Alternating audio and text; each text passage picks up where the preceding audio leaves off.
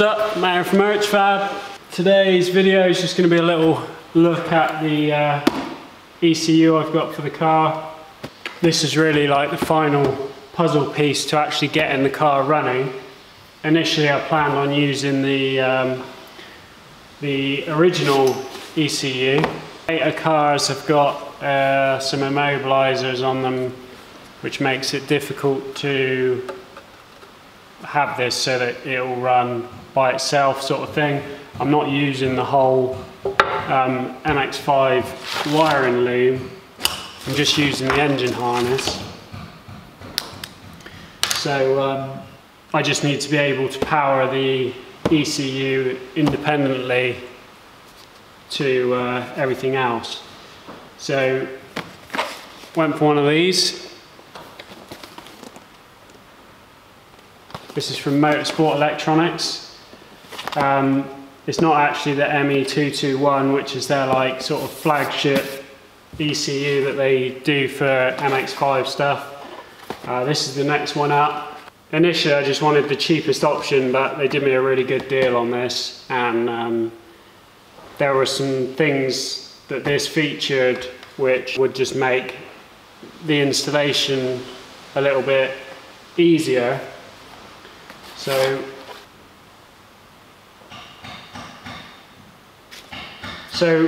what was really cool about this one, I'll have a quick look at it. I don't want to really do anything with it in my workshop full of metal filings, so I'll put this all into the casing at home.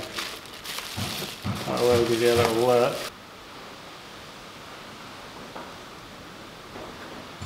So you pretty much just take the lid off your existing ECU, bolt that in, and then it's a plug and play ECU. But for my applications it's not really plug and play, because I need to make a loom, or I need to make like a power system to power everything that needs powering. So what's different about this ECU? The main thing, and this is what made me go for it, was it comes with its own wideband system built in. So this is connected directly into the ECU, and then you don't need to use any of the existing lambda sensors, and you then have a wideband, proper wideband reading directly from your ECU. So whereas normally you would have to buy an external wideband lambda sensor and then put another wideband port into your exhaust, this one, everything's in one. And on this plug, you drill a little hole in the side of the box, one for vacuum hose, because this has an internal map sensor, so I can get rid of the airflow meter.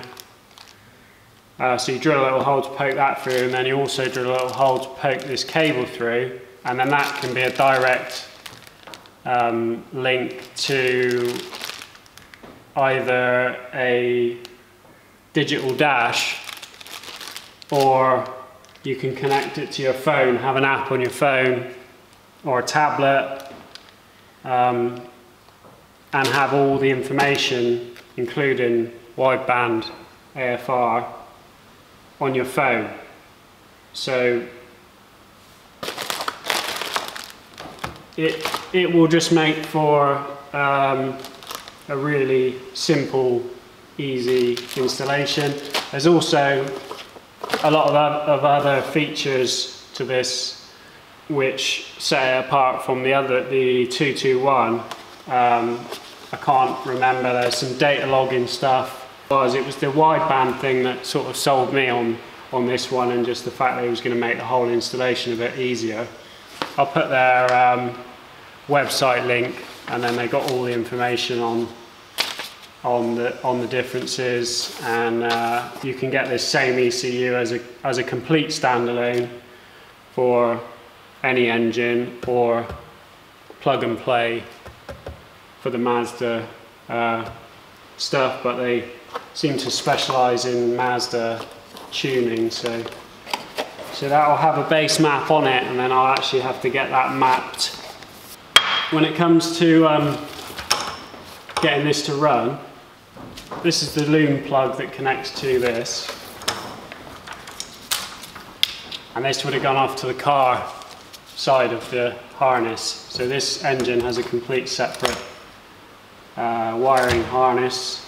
There's a few things in that I don't need, so I've been trying to go through that and then working out what we need to connect. So I did have it all sussed out. Found these wiring diagrams. So yeah, anyway, I basically had it all worked out from using this. So what's tricky, a little bit tricky, is you basically need a live, a permanent live, a switch live, ground, but a lot of the lives need to be switched by relays,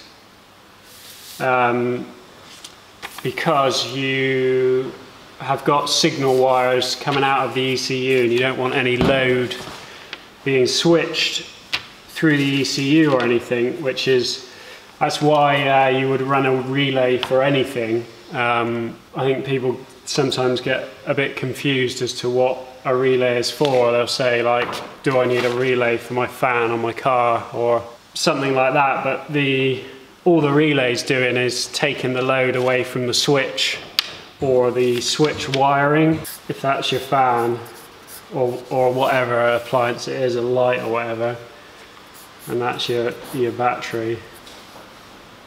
You can have your power feed coming from your battery to your relay to your fan, and it's switching that power supply independently by a little electromagnet which is inside the relay, so that you can then switch that with whatever you need. So this switch here doesn't need to be able to carry any load, like an electrical contactor on a piece of machinery. If that was a massive motor that took a huge amount of draw, you don't want to be having all that current going through a little switch you're going to press with your finger. It's the same concept. You're just directly feeding power to something and removing any large switching currents through the switches. So these can be switched via an earth, because an ECU quite often has switched earths instead of switched lives.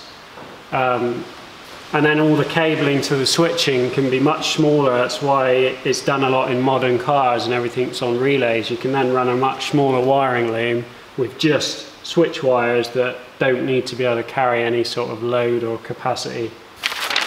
Anyway, what I was saying was that, so this diagram which I found, I had everything worked out how it was going to go.